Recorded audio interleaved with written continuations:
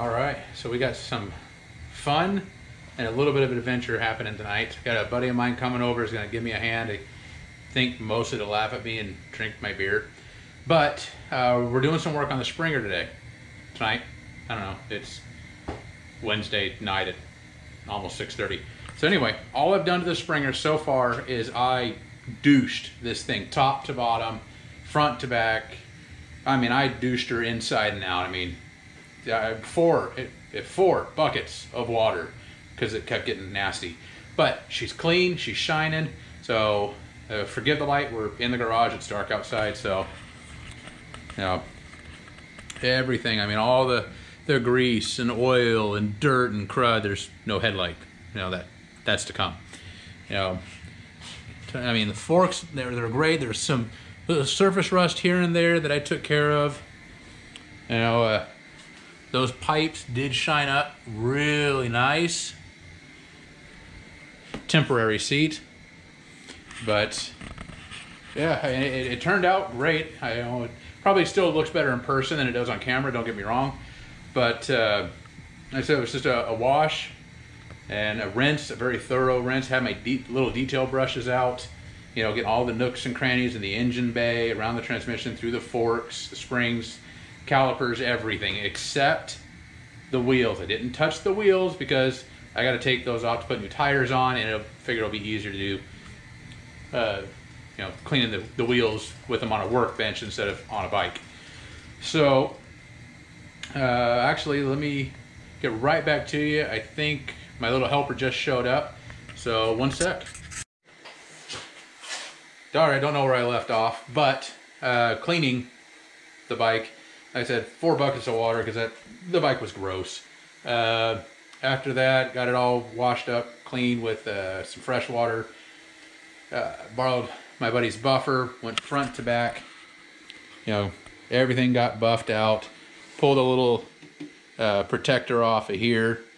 And if you guys haven't tried it yet, one of those round rubber disc eraser things are fantastic. They make a hell of a mess. So do that before you clean the bike. Don't ask me how I know. And then the one thing I didn't do that I meant to do, and I kicked myself for not doing, is I didn't go over it with my my clay bar kit. So, oops. But then went ahead and hit it with the ceramic coat, whole thing, mirrors. Didn't do the headlight because that's getting swapped out. Fender, tank, gas caps, glass, you know, everything. Because that's the nice thing about that ceramic coat is you can put it on everything so long as it doesn't get hot. And, oh, she's shiny now. So today, that same buddy you saw working on, we were working on his Heritage, his stock bars off of his bike, he gave me to go onto the Springer. So we're going to do that today. And it's going to let me save up some more nickels and dimes, because as much as I appreciated everybody's input, and some people grooving on the buckhorn bars, and other people kind of agreeing with me when it comes to the drag bars, this is going to get drag bars. I just don't know that it's going to be this year.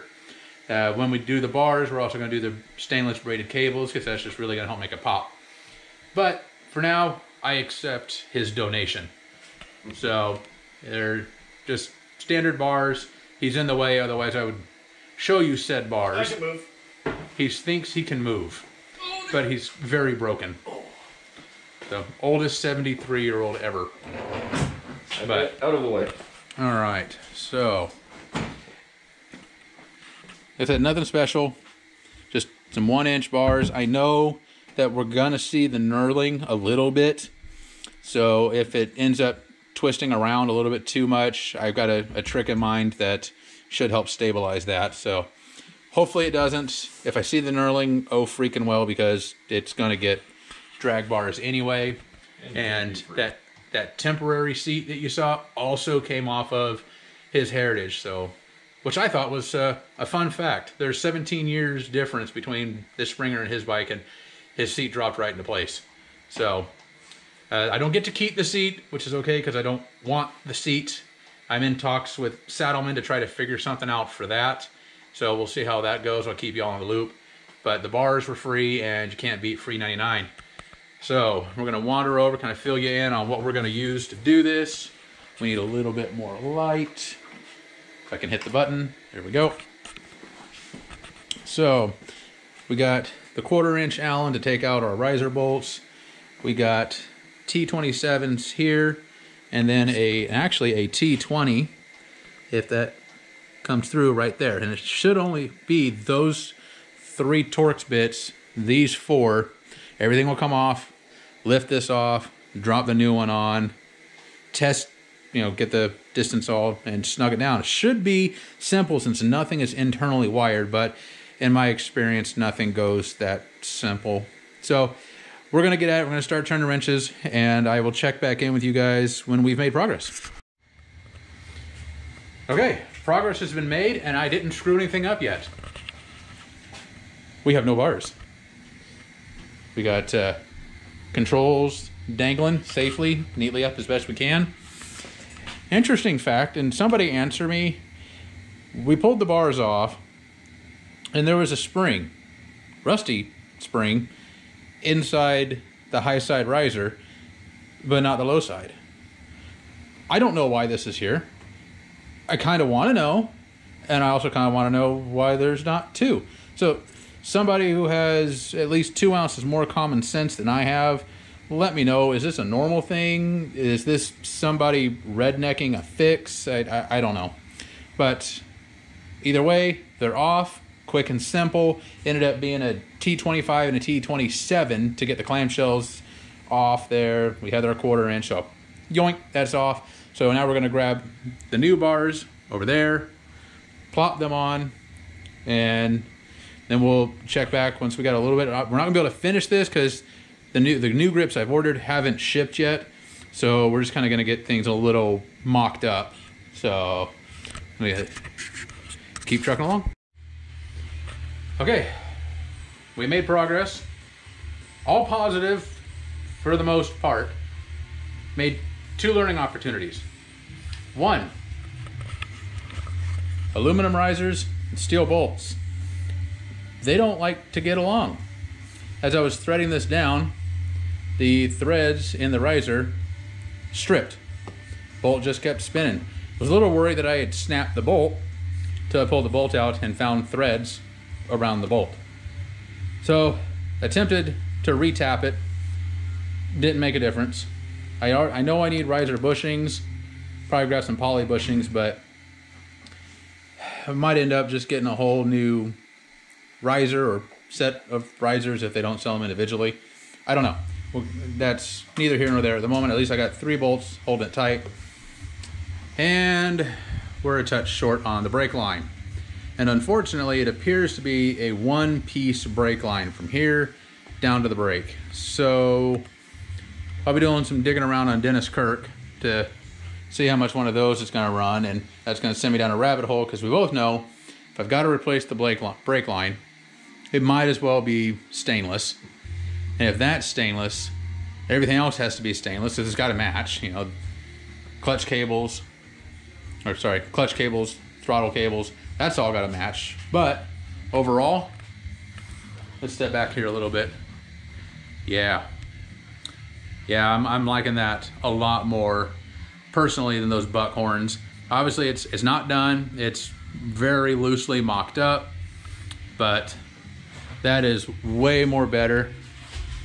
We're kicked up a little bit, make it comfortable. Still got a little bit of bend in the elbow, but that for me, and I know the buckhorn lovers are gonna hate it, but I'm really digging this look. It's different than what I've got over there.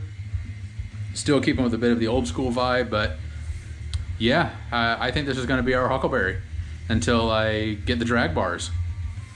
So, and thanks to one of my viewers, did comment that the drag bar should work with these risers, so I shouldn't have to change them out other than possibly likely replacing this one because of the stripped out hole, and then replacing the bushings. So, I mean, live and learn. I didn't know. now I know, you know, my buddy knows, but so I think that's where we're gonna have to end this one. Not as much progress as I was hoping, but I wasn't expecting it to be complete because we're still waiting on parts. So anyway, you probably can't see me, but there we go. So that's kind of where we're at. Really, really like these Heritage bars. So, I mean, they're not permanent, they're not gonna stay, but if I do that, I'm gonna have to do that brake cable, so who knows, maybe they will stay, because otherwise I'm re-plumbing a brake line more often than I really need to. So, I don't know, we'll see. I might get lazy and just say screw it and keep these bars and forego the drag, but I know me, I can't just stick with what I've got. I have to expand and grow, apparently. So that's all I've got. As usual, questions, comments down below. I love hearing from you guys. I'm getting back to all of you. You guys have been blowing up the comment section on the last video, the Springer introductory, which is fantastic. I love it. As soon as we get a sunny day out, I will roll the Springer out into the sun so you guys can kind of get a full appreciation of the colors. It is dark green and black. I know in the video, some people were saying it looks teal. I promise you, it's not teal. I wouldn't have bought a teal bike. But, like I said, stop talking to Saddlemen. Gonna try to work something out there. We got new lighting coming, new grips coming, new pegs, brake pedal, shifter peg, tires, because it needs tires. And I think a couple of other goodies that I'm not thinking of. So definitely gonna have a lot more coming at you guys. So stay tuned. We'll catch you next time. Later.